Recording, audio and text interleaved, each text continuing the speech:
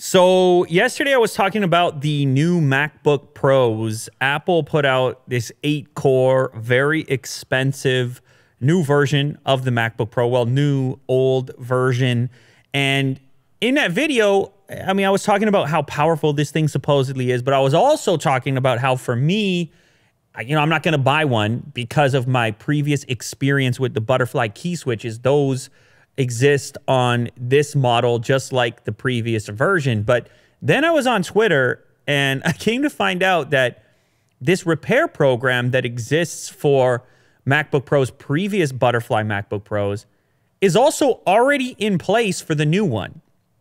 So what that means is that Apple is releasing a product, maybe this is the first time ever, with an active repair program in place for the product that people haven't even bought yet. So in other words, kind of admitting that there's an issue with their design before you've even purchased the thing, which is like $4,000, depending on the configuration you get. So it's a weird kind of admission that the design is flawed, but we're not going to go back to the drawing board yet for whatever reason. We're committed to this particular design. Now, in Apple's defense, they say that they're using a new material, but they refuse to say what that material is. And for the record, in the past, they've said that changes have been made.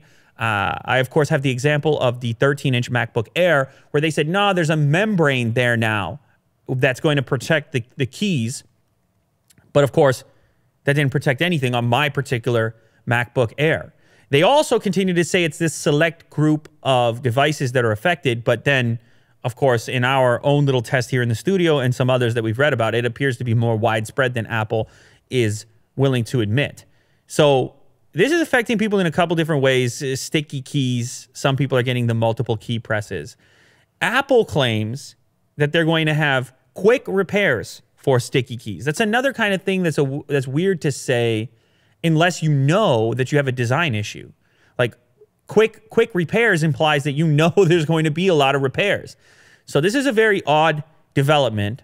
And just a bit of an update, I guess, on this subject. If you do go out and buy some $4,000 new MacBook Pro 8-core, you're going to have a repair program out of the gate. So I have no idea if that instills more confidence in you or less. I guess at least you have recourse if you were concerned about potentially having a sticky or malfunctioning key. But you also are going to be wondering what happens outside of warranty. You're going to be a little concerned that if Apple themselves is aware of how many repairs are going to need to take place in order to encourage people to take advantage of the repair program on a brand new product, then what's going to happen after a year? What's going to happen after 2? Are you going to buy the Apple Care? It's just worth knowing as a customer if you choose to buy one of these things. That, of course, applies to both the 13 and 15-inch model. Catching up a little bit on the Huawei situation. You probably have read, you may know that Huawei is working on a backup OS. But the thing about it is, well, what's confusing about any kind of backup OS is how would anyone accept it unless it had an active app store, unless it had the availability of the types of apps that people were looking for. So Huawei has this app store that they've been working on, and they have this backup OS, but apparently this backup OS will also have the potential to run Android apps.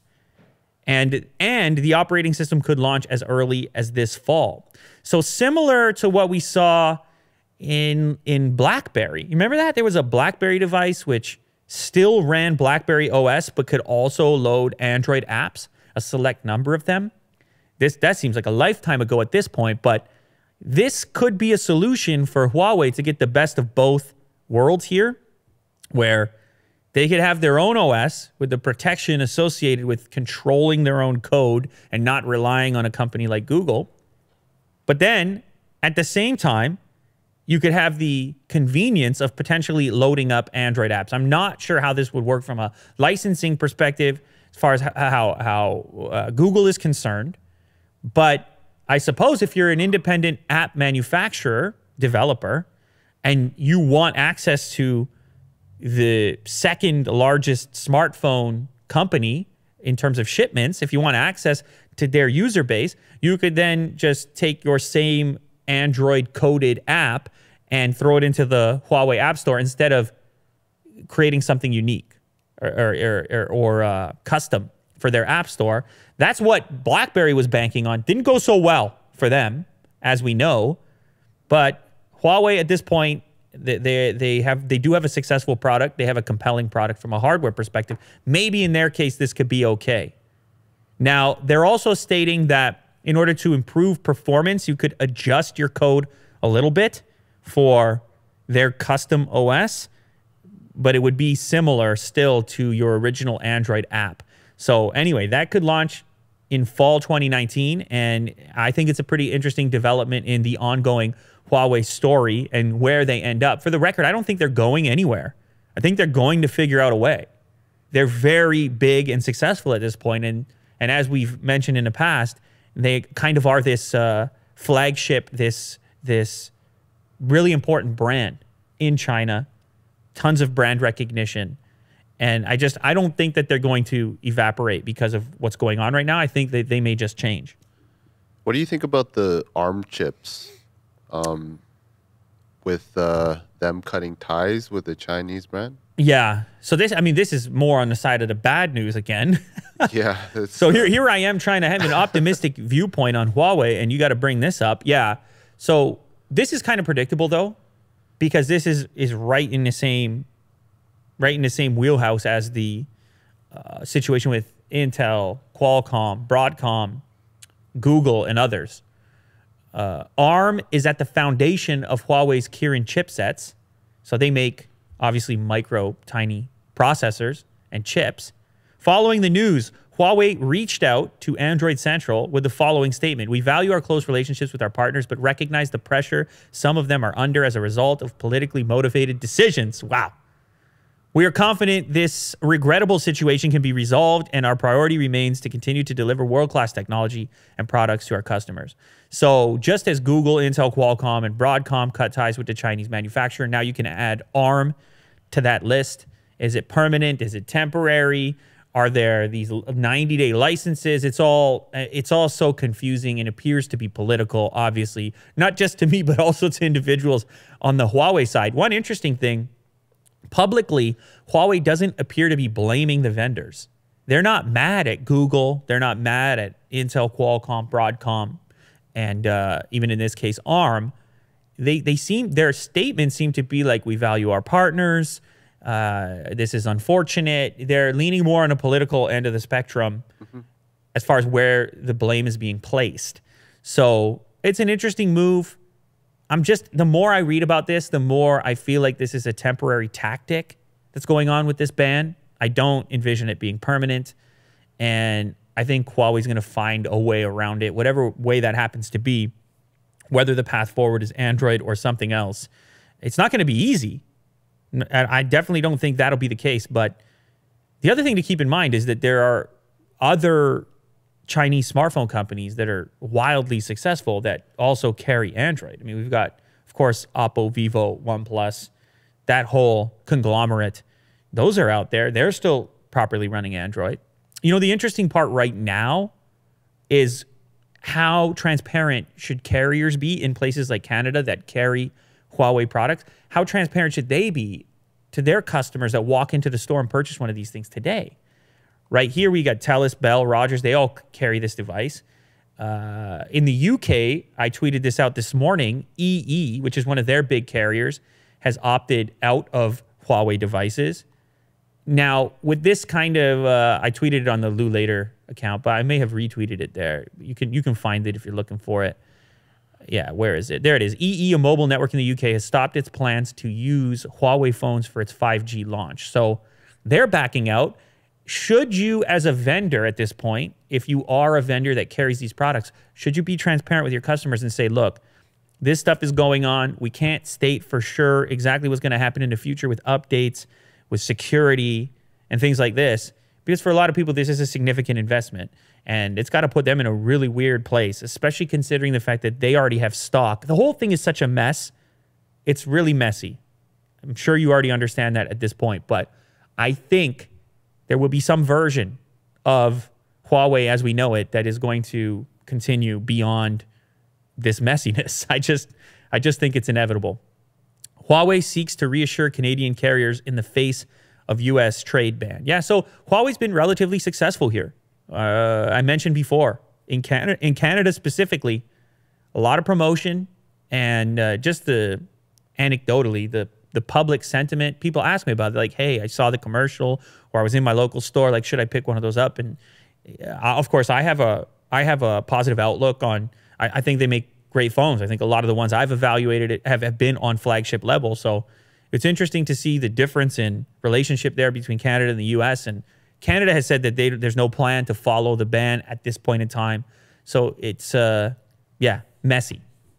Now, there are alternatives that already exist to the Google Play Store. And they exist for a number of different reasons, but they could possibly be operational in the absence of having access to the App Store and maybe being on the open source version of Android. So here are 5 Google Play Store alternatives for Huawei smartphone owners. You may forget this, but Amazon. Amazon had an app store, has an app store. And the reason for that is because of the Fire products, the Fire tablet and things like that. So I remember goofing around with this back in the day when I first tried those products out, and it's definitely not the Play Store, but it has you have access to some relatively popular top tier apps in there. So there's one alternative. Next up, APK Mirror. Now this is, of course, you're gonna have to install these APKs yourself, and I have no idea how Huawei's gonna treat that in the future, if they're gonna make that easier for you to do. But APK Mirror, I've installed apps like this. You recall I spoke about putting the Google Pixel camera app on the OnePlus 6T previously. I will pick up that APK. I believe it was hosted on APK Mirror. So that's another spot. There's a site called GetJar, F-Droid, Up to Down. I mean, there's many of these. A lot of people don't know this, especially people on the iOS side that might not be too familiar with Android. It's not, the Play Store is not the be-all and end-all. There are alternatives. And then Will's bringing up Huawei's own app store there as well. There are other ways to get apps on phones, especially in the Android ecosystem, where you can install APKs, assuming that the manufacturer makes it relatively easy to do so, or you do some work yourself. So next up, Will, did you know that YouTube is changing how subscriber counts are going to be displayed, attempting to shift the culture? Now, we spoke about it here on the channel, but the whole world was speaking about it, at least tens of millions of people, the Tati James Charles beef and these real-time channels that get set up to track ups and downs in subscriber counts and sort of like weaponize subscriptions to turn it into some sort of a game. People obviously really enjoy that. It looks like maybe YouTube, who knows, possibly under the pressure of some of their popular content creators, or maybe this is their own intuition here, but apparently they're going to change the way that subscribers are displayed. And instead of publishing the exact figure, they would round it out. Like, so for example, if you had 10.5 million subscribers or 10.5 whatever, they would round that. You would see a flat 10 million instead.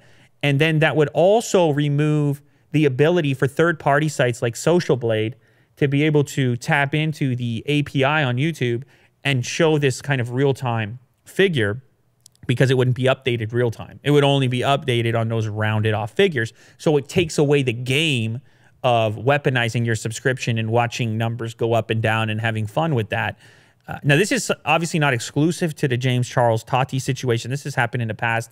Logan Paul, others, where people just seem to get a real kick out of watching subscriber counts go up and down and participating in that kind of game. So this really could shift some cultural components of YouTube and how people view subscriptions and treat subscriptions. Now, YouTube has apparently started to experiment with this, but it's not rolled out completely. A blog post from YouTube's product team acknowledges that subscriber counts are extremely important for creators, adding that the change is being instituted to create more consistency everywhere. Some channels already have this display function, but YouTube's product team wants to make it more uniform. So it sounds like it's happening, and companies like Social Blade are, I guess, in trouble. I don't really know what the purpose of them is in an environment in which subscriber counts are only updating infrequently, and where the real-time number Well, there is no real-time number anymore because it's updated so infrequently. Now, I don't know how this will work on the back end. Like, will you still, as a content creator, see the real-time number? Possibly. I would think so. But the public-facing number will be this very uninteresting, rounded-off figure. And yeah, I think the implication there, I think it will change certain aspects of the culture of YouTube. So anyway, Will, you got anything today? You got a story for us? You got something set up, or we go straight to questions? What do you think? Just a quick one. Yeah. If I can find it here. What do you got, Will? Were you ready for this show or what here? Huh? Were you taking a snooze, taking a nap over there? What do you got? So Ford's two-legged robot walk packages to your door. Oh my goodness gracious. Look at this guy. It's a bit scary. The future of self-driving vehicle delivery. The future of Ford and transportation. Digit One is this guy's name. He looks kind of friendly. I like the color. They gave him like a cool sea foam. It's weird because I spoke about this color in a previous episode about the guitar that I wanted that was sea foam green. That's the color of this robot. He sees the obstacle. He's going to walk around it. He's walking near humans. He's relatively friendly. They didn't give him a head. It looks like his head is some sort of LiDAR navigation tool, like self-driving cars happen to have. Is this real? This is not CG. That's a real guy. Yeah. That is cool. The car company, Ford, they're the ones who developed it. Apparently, it can hold 40 pounds. Right. But obviously, it has to be in a car. And then he gives props. He also gives props. Did you see that part? So it can do that too. He's got like a handshake after he gives you the package. So did he show up in the car by himself? That's an autonomous car that he gets out of? Yeah, hopefully that would be the future. The car would be autonomous as autonomous car, autonomous delivery guy. It's incredible, guys. What do we need humans for anyway? Just to receive the packages. That's pretty much it. To enjoy the proceeds here. Because that guy doesn't get a paycheck. I mean, you just pay for the production and how long? I mean, that's a weird thought. Like, how long does that guy work for you for before he's out of commission? Do you get 50 years out of a guy like that? Of course, I'm talking about a robot right now. Anyway, that's cool. That's very cool. I like that. And they did a good job of somehow making him seem friendly, because in a way that Boston Dynamics certainly has not. And maybe it's pretty freaky. Yeah, maybe it's that he's on two legs. It's his movements. Maybe it's the color too. The color helps, but I think it's also the slower, more smooth-looking movements. The Boston Dynamics stuff, it's jerky. It seems energetic. It seems full of adrenaline. Yeah, robotic adrenaline. Like a cheetah or something. Oh, God. It seems too potent. So I don't even know what their latest one is. This one seems a bit bad. But see, even the legs are a little more like that episode of Black Mirror. You know the one? Yeah, the Killer Robot. The Killer Robot episode. Yeah. I can't remember the name of that one. But yeah, the Boston Dynamics one just have a serious military vibe to them. They do, yeah. Marching towards you. They just don't seem all that friendly. That's a tough thing to do. You remember when we had the Sony robot in here? It was like, man, this thing is so friendly. And it's like, how do you achieve that? It's really interesting how we as humans perceive friendliness in the form of robotics. It's a lot to do with the movements, the way the motors are tuned, and like he just has a really natural flow to him, the Aibo, Sony robot dog. And there's something appealing about that where it acts as a better substitute for the real thing. Whereas I feel like the Boston Dynamics ones, they seem like some new thing. They seem to be operating at some different pace. They seem like too electric almost. Yeah, geared towards like the army or something. That's what I'm saying. It's a strong military vibe. Cool story, Will. All right, should we get to some questions real quick? Yep. All right, here we go. Question. Big fan from India. What do you think about India? How big of a role do you think India plays in the future of the smartphone market? You have been here before. Just curious. What are your thoughts? You have to answer this, please, considering we are one of your largest viewer base. You did Australia. Come on. Yeah, I guess you're right. A lot of people might not know, people who don't publish YouTube videos, the tech audience in India is substantial. For myself, on various channels, India represents the second largest viewership, which is amazing, especially considering the fact that you're talking about English speaking content. Here's a little collab I did while I was in India, obviously sweating with the longer beard there, and trying some Indian snacks. But yeah, honestly, it was a very eye-opening experience going to India. I was able to meet a lot of Unbox Therapy viewers while I was in India, and I came to realize that the enthusiasm for tech is kind of unprecedented there. It's unique, and it was the eye-opening component was the fact, I guess, that even for me, an outsider, an English speaker from somewhere else, coming there, I had people were sort of viewing me and the channel as this almost like traditional media would be viewed here. Like there was for example, this is not, I'm not trying to brag here. It's hard to say this without like, but I was taking selfies with people for like 5 hours straight. Like I mean, that's a hard thing to say without sounding like you're bragging about it, but like people said they came from far and wide to meet me. I mean, I think it's just indicative of what tech represents as a concept in India. Yeah, I was at the OnePlus store. And I think it's representative of what of the perception of tech in India, how it's kind of this aspirational thing. It's this thing that many people strive towards. It's just in tune with the culture in a way that I haven't experienced elsewhere. And it also happens to be one of the biggest smartphone marketplaces, increasingly. And so manufacturers are having to consider the Indian market way more than they've had to in the past. And in many ways, what works in India, like for example, OnePlus, their success in India helped propel their success in other places. The Indian customer, the popularity there, you can see I was actually at the store there. I mean, they have a OnePlus store there. There's no OnePlus store here. So it's a tech enthusiast audience, and it was a really cool experience visiting there.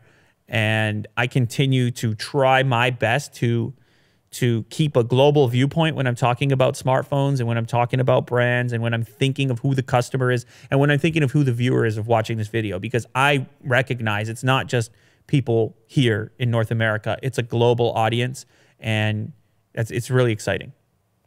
We'll take one more question, Will. Hey, Lou and company. I just want to ask you one single question. Electric cars or no-go? I'm a no-go. He puts the question in the subject line. Yeah, that's how it gets my attention. Yeah, that's not a bad move. It's not, but you're probably going to see a lot more of that now that you said that. Once again, if you want to send your question into the show, just send it to will@loulater.com. Yeah, of course, electric cars are a go. Tesla's had their issues, that's for sure. Man, seemed like every day I'm reading some story about Tesla's cash issues, and apparently now all expenditures have to be signed off by Elon himself or one other guy. They're just spending too much cash, and man, making cars is hard. Making cars, selling cars, servicing cars, it's a whole thing, but I think Tesla has a good product. Of course, we had the Model 3 in studio and we drove it around. I think they have a good product, and I think that's helpful. I think that's what matters. I think they're gonna continue to unlock cash until the business side can be figured out. I mean, look at this website. It's a nice website right there. You see, that's not easy to do. And actually, the Model X looks kind of good in that color. So Roadster coming out. Tesla, of course, not the only electric car option, just the face of electric cars for the time being, but Porsche is coming out with another electric vehicle, and with their very own electric vehicle, not another one. And apparently there's plenty of pre-orders on that particular car. People are excited about it. Other companies have committed. Ford has committed to investing more. They purchased that electric car company. I mean, look how cool this is, the Mission E. It's not going to look exactly like that, the production version, but very cool nonetheless. So no, they're here to stay. I think the no-go part is like it's taking longer than people had hoped for. It's going to be a longer period of time before these become ubiquitous and the standard, just because of cost. If Tesla has showcased anything, it's hard to deliver these things at an affordable cost while still having a profitable company. So even though the Model 3 was supposed to be the answer, like the electric car for everyone, it ain't going to be the electric car for everyone if Tesla can't fix the bottom line. If they can't make them and make a profit, then it ain't going to last very long. So it all has to get figured out, but it will, because the technology is good and the product is good as it stands today. There are advantages to it. There are still some advantages to the traditional gasoline vehicle, primarily cost. Like you can, even with this thing starting at $35,000, $40,000, there's still cheaper cars to be had that are not electric, and that's not going to change anytime soon by the looks of it. So definitely a go, just a matter of time. So anyway, that's a shortened version of the episode today. I hope you don't mind. And don't worry, because we'll be back, because that's what we do. It's me and Willie do. We're in the house from time to time. We're in your house if you let us be there. Whether you're washing dishes, mowing the lawn, whatever it is you got to do, whatever it is you have to get done, we're here for you. We'll be in your ears or your eyeballs whenever you need us. Just let Willie do know. Send him an email and say, Will, I need you in my ears. I need you in my eyeballs. And we'll do our best. There you have it.